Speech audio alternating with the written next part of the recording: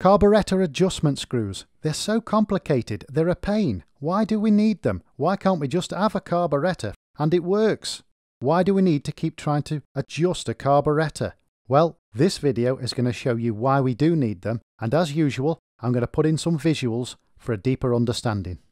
Welcome to the Repair Specialist channel. I'm Craig, the owner and creator, and having been in the trade for around 30 years, I now make videos relating to the diagnosis and repair of small engines and machinery, and how things work and why, and in layman's terms, using clear visual explanations to help you gain a deeper understanding and a firmer knowledge base. Why? Because knowledge is power. So let's get to it. And supporting this video is a free download leaflet of how to tune your chainsaw. There's a link in the description below that will take you onto my website where you can download this, as I've said, completely free. The best of it is it's printable and you can take it into your workspace with you and tune your chainsaw at your leisure. Okay, so as usual, let's take a look inside this machine at the engine and carburetor. Although I'm showing a chainsaw here, the principles are the same for other two-stroke machinery. So as we know, when the engine starts to move, it draws in air through the induction tube of the carburetor, and as it passes the main jet, it draws out fuel, hopefully at the right amount to allow for a good ratio between air and fuel for the engine to run optimal. And so on most two-stroke carburetors, we know we have these fuel adjustment screws, which allows more or less fuel into the induction tube of the carburetor. But the question is, why aren't carburetors just set from the manufacturer at the right setting that allows fuel into the induction tube for the right air-to-fuel mixture, so we don't have to make any adjustments? What are the adjustment settings for anyway? Doesn't it make it more complicated having them, and wouldn't it be much more simple if we just went with a manufacturer's setting? Well, the direct answer is yes, of course. It would be much more simple if we could have carburetors this way. But one of the reasons we need to adjust the fuel in the carburetor is not literally down just to the fuel itself. It's because of the air that enters the carburetor. So let's say this carburetor is preset to only allow a certain amount of fuel down through the main jet into the induction tube. We could now say that the amount of fuel allowed into the induction tube is constant. The only issue is, and this is something that most people don't realise, is that the air that comes into the induction tube to draw out the fuel is anything but constant. And I don't mean that in the respect that when the engine is running at a maximum, it's drawing in a maximum amount of air at a maximum speed, compared to when it's idling, it's much less, which of course is a variation as well. But those varying speeds should bring out the right amount of fuel for the engine's needs at the time. What instead I'm actually referring to is that there's other factors that affect the air to begin with, such as temperature, humidity, and altitude. But how exactly do they have an effect? Well, let's take a look, and we'll start with temperature. If we could see the air molecules, and the air molecules are made up of different gases, we'd see that the air molecules themselves are vibrating with energy. And it's the temperature of the air that depends on how much these molecules vibrate. And it's their vibration level that depends on how close or how far these molecules exist from each other. So in this instance, let's say the air is moderately warm. There's going to be a certain gap between each molecule because of their vibrations. And that means in a certain area there's only going to be so many molecules because they've spread out slightly from each other. In other words, there's a certain density to this air at a moderately warm temperature. So then, if the air temperature was to increase to being hot, we'd see that the molecules are vibrating even more erratically and they've spread out from each other further. So we can see that compared to the moderately warm, which had a certain volume of these air molecules, we've got much less air molecules now in that same given area, and so it's much less dense. So in basic terms, how does that affect the air-to-fuel ratio inside the carburetor? Well, let's work off a moderately warm temperature. We can see with this example that the moderately warm air has a certain density that's correct to give a good air-to-fuel ratio for the engine. So let's say then that this carburetor was designed to run in this moderately warm climate with this level of air density to allow this fuel to be of the right constitution with the air for the engine to run correctly. And then we take this same carburetor and we go and run it in a hot climate where the air coming into the carburetor is much hotter and less dense. What we would find is that the air-to-fuel ratio is now different. We've actually got less air molecules in there compared to the set amount of fuel coming out of the main jet. And that means we've now got an air-to-fuel ratio that's rich with fuel, because there's more fuel to air ratio. Now the level of air molecules coming into the engine would of course reduce the efficiency of the engine and slow the engine down anyway, and that would bring out less fuel. But it would still be an air-to-fuel mixture that's too rich for the engine. So in this situation, we could either keep the engine running in this most inefficient way, or if we've got fuel adjuster screws, we can screw them in slightly and reduce the amount of fuel coming out of the main jet, making the fuel more lean, therefore making the fuel a better ratio with the air that's available, allowing the engine to run as best as it can, which of course would be much better than it was if we didn't adjust it. Okay, so let's have a look at what happens in a cold climate.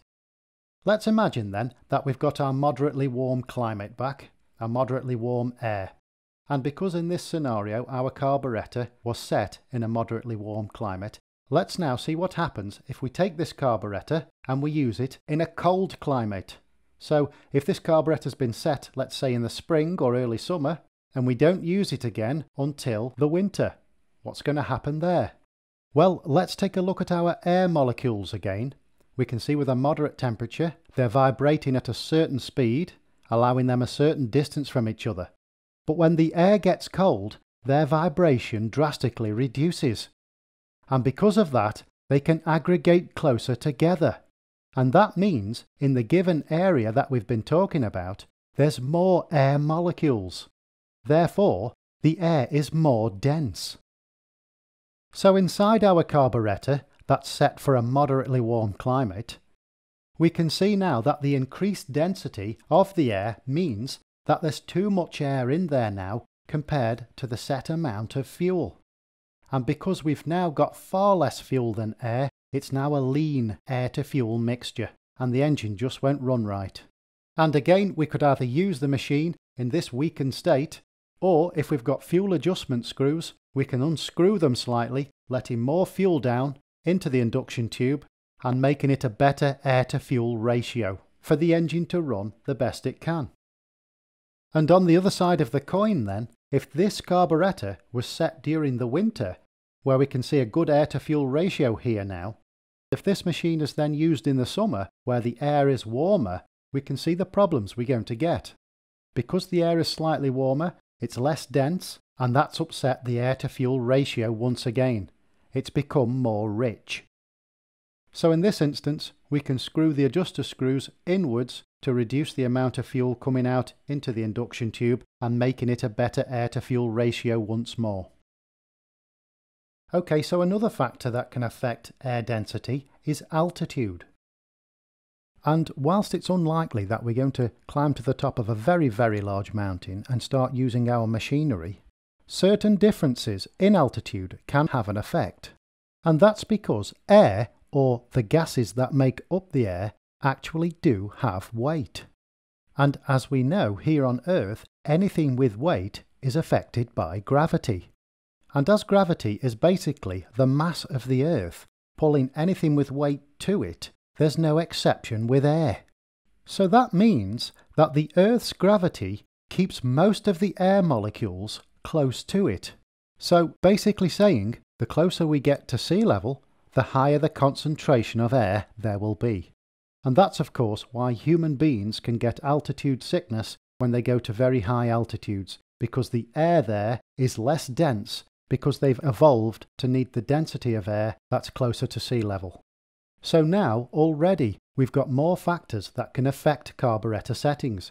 We've got the temperature, and now we've got the altitude on top of the temperature. But if we just talk about altitude at the moment, to keep it more simple, then we can add these things together afterwards. So then, let's say we set this carburetor close to sea level, and we've got a good air-to-fuel mixture because we've got a certain density of air coming in through the carburetor bringing out the fuel, and we've matched it by the right amount of fuel by adjusting the fuel adjustment screws. Again, I'm not exactly saying that we're going to take our machinery to the top of a huge mountain and run it there, but if we do take it to a higher altitude than what it's set for, then it's likely we will experience some difference in the quality of its performance. And that's because the air being drawn into the carburetor is much less dense than the air was when the carburetor fuel adjustment screws were set to allow the right amount of fuel out of the main jet at the higher air density nearer to sea level. And so we've now gone from a good air-to-fuel ratio to having less air available, and because of that we now have a rich air-to-fuel ratio. We have too much fuel going in there, then we have air to deal with it. Again, this is going to affect the engine's performance. So to get the engine work as best as we possibly can, then what we need to do is to screw the adjustment screws in, leaning out the fuel to make the fuel-to-air mixture a better ratio.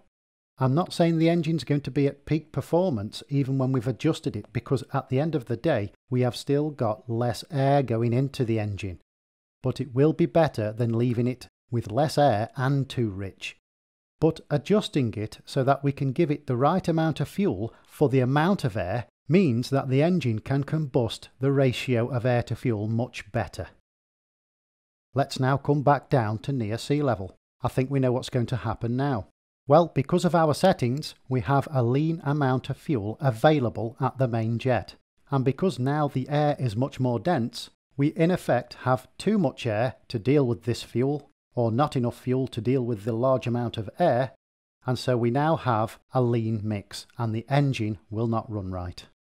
That's the basics on altitude. So now, what about humidity? Well, let's come back to our baseline good air-to-fuel mix. And at the moment, we've got a good supply of air coming into the carburetor, making this decent air-to-fuel ratio. But of course, what happens in a humid environment is that water vapour is present in the air. And so depending on the concentration of this water vapour at any given time, then this vapour is going to take up space within the air, and so when the engine draws in a specific volume into the carburetor, it won't just be air molecules. This water vapour will have displaced some of the air molecules, and so there'll be less quality air going into the carburetor and into the engine. And so now, looking at the air-to-fuel mix, we can see that we have less air-to-fuel ratio now. And so principally now, the ratio would be rich in fuel, because we've got more fuel to air available to deal with it. And so the best thing to do now is to screw in the screws slightly to restrict some of the fuel coming out of the main jet and make it a better air-to-fuel mix for combustion. I'm not saying that the engine would run great, because we do have water vapour going into the engine. But in my opinion, it would run better than water vapour going into the engine like this and it being too rich. So by adjusting the carburetor, as we've shown on all of these examples, it's just to get the engine running as best it can. I'm not saying it's going to perform at its best. Okay, so other than air condition, let's move on to other reasons why we need fuel adjustment screws. And one particular thing I've most certainly come across in the past is the condition of the air filter. Let's say we've got a brand new air filter on this machine, and that's letting a certain volume of air through into the carburetor, and that volume of air is pulling out a certain amount of fuel out of the main jet in the venturi of the carburetor. And let's imagine that that's the right fuel-to-air mix to let this engine run correctly. If the air filter was blocked, then we'd know about it and the engine wouldn't run right at all, and we'd have to change the air filter. But when the air filter has some partial blockages, it won't let the same volume of air through. And because it isn't letting that original volume of air through, then it's going to start running slightly richer. And of course it will need the screws screwing slightly inwards to restrict some of that fuel to make it a better air-to-fuel mix again. Again, if it's totally blocked and needs a new filter, it needs a new filter. But before it gets to that stage of needing a new filter, it is sometimes best just to slightly adjust the fuel screws in this way. So what happens when we've adjusted our carburetor to suit this partially blocked air filter, and then we put a new air filter on? Yep, it's going to run lean, because now it's allowing a high volume of air through. And because we restricted the fuel with the fuel screws when we had the partially blocked air filter, we're now running in that lean state. So we can turn the fuel screws outwards and let more fuel down until we've got a better air-to-fuel mix, allowing the engine to run better.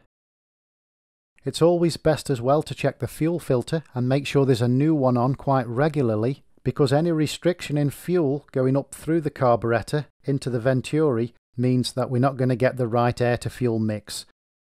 And just like the air filter, of course the fuel filter also collects crud and dirt, that's its job, and in time the fuel flow going into the carburetor does naturally reduce. And just as this is starting to happen before it gets too blocked, we can actually adjust the carburetor and make things run a little better. And let's not forget blockages within the carburetor as well. There's a screen filter in there. Just as that's starting to get blocked and starting to reduce the amount of fuel flow through the carburetor, then we're going to need to open up the fuel screws a little bit to try and bring more fuel into the induction tube, of course, until it gets too blocked, and then we can't adjust it. We need to clean the carburetor. And there's lots of little fuel veins inside the carburetor, as we already know, that when they start to block up, then we're going to start needing to adjust these screws to prevent the engine from running lean. And then, if we've made adjustments because of partial blockages, and then we've cleaned the carburetor, then we're going to get the carburetor running rich. So we'll need to readjust it again. Another reason for adjustment is the fuel's condition itself. What we tend to find is, as the fuel starts to age and starts to become more stale, the reactive material that combusts starts to evaporate into the environment, and so it leaves behind a less reactive, a less combustible fluid, if you like. I'm not suggesting that you use stale fuel, but just at that stage, as the fuel starts to become past its best, I have found it beneficial to adjust the fuel screws on the carb slightly to find that sweet point of how the engine runs at its best under these conditions. And then of course we've got the issue of different types of two-stroke oil inside the fuel and different concentrations of oil. So really it's quite vast when we look at it in this way. So one of the best things I've found is that just to try a fuel basically, as long as it's good fuel and it's good oil, put it into the machine, see how the machine runs.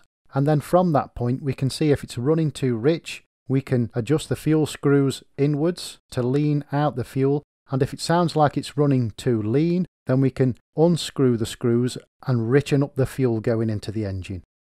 There are so many different variables when it comes to how an engine will run, and so many different things already what we've seen that can affect how that engine runs. This is the reason why we need these fuel air adjustment screws. And so far, we've only looked at the condition of the air, the fuel, the oil, the air filter and the fuel filter. But sometimes it can be an issue where the carburetor or the engine is drawing in too much air from a different place other than the induction tube. And it's this that can mess around with that otherwise good fuel-to-air ratio that gives us the need to adjust the carburetor. For instance, if there was leaks in important areas such as these, then it can have dramatic effects on the engine. For instance, if there was an air leak through the barrel gasket, then as the engine runs, it would draw in extra air between the barrel and the crankcase and allow more air into the engine. As we know by now, any extra air can mess up that fuel-to-air mixture and make it too lean. And of course, if the leakage here was really bad, then the engine wouldn't run at all properly, no matter how much we adjust the carburetor. But if there's just some slight leakage there, if it's just started to leak and it's in its very early stages, then this can be another reason as to why the engine's running slightly lean, and of course then it's probably possible to adjust the carburetor to get the engine to run right for a while, before the leak gets too bad. And it's very similar with the main seals. As the engine runs, the job of the main seals is to keep pressure within the crankcase, and if the main seals are slightly damaged and letting air into the engine, then again we're going to get a situation where the engine's running too lean. And if these seals are truly damaged, then no matter what we do with the carburetor settings, we won't get this engine to run right. But in the early days, when the leak is only just started to form, and it's a very small leak, then we can adjust the carburetor to make it sound much better, again until the problem takes hold. And very similarly, the inlet manifold can sometimes degrade, and that can let in air where it shouldn't do, and again that can lean up the fuel to air mixture. If it's too badly damaged, then no, we're not going to get this engine to run right. But if it's slightly damaged, we're letting a slight amount of air through, more than it should do, then we can make carburetor adjustments until it gets too bad. Now if we was to start to add all of these things together, we've got a slight amount of blockage in the carburetor, the fuel isn't quite right, the air filter isn't as good as it used to be, we're in a humid environment or we're in a cold environment, and then we move to a warm environment, and then we put some good fuel in there, but we're now at a higher altitude, then you can see why we need to use fuel adjustment screws. So rather than the adjustment screws being something we wish we'd never seen, we wish we'd never had on our carburetors, we can start to see them now that they're there for our own benefit, to help us make our machines run as best as they possibly can under the conditions that they have to run in.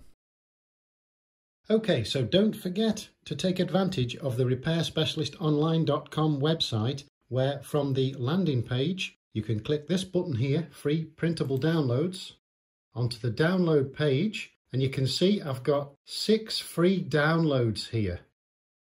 The best of them are that they're printable and you can take them into your workspace with you, and they're on several different topics. We have one on lawnmower ignition coil care, a checklist, the Briggs & Stratton diaphragm replacement guide, unflood your chainsaw without or with tools, how to order the correct chain every time for your chainsaw, how to tune a chainsaw guide, and a chainsaw won't run. As I've said, they're absolutely free, and the download buttons are in the gold. And if I just take you through the process, because I've been asked this question, how you do this. So click free, download, scroll down, add to cart, then view cart, then get my download. You can see here it's absolutely free, there's no payment at all. So get my free download. For the phone number, you may just use any number, I don't need the phone number, but we do need an email address. Okay, so I've filled that in, my name, last name and email address, and click. And as you can see, we're still here, I've no charge, and place order. And then we come to this screen here, thank you, and your name, and then it says download. Click download, and off it goes onto your PC. So a really big thank you for coming to the end of this video, and I hope you've gained something from it. Thank you for watching.